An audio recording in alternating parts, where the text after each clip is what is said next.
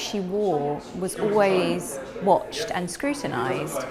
And she learnt very quickly to use fashion as a tool. She would send certain messages or promote certain causes through what she wore.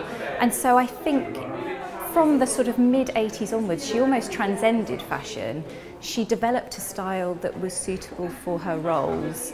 And I think that's probably why she is known as an icon, because she almost was timeless, basically. She had a timeless style. Although it is a fashion exhibition, we wanted it to be a sort of an access into her and what was important to her and the causes that were important to her. And each of the dresses is like a little mini biography, so you can take quite a lot from the dresses. They're not just what she wore, but they tell stories.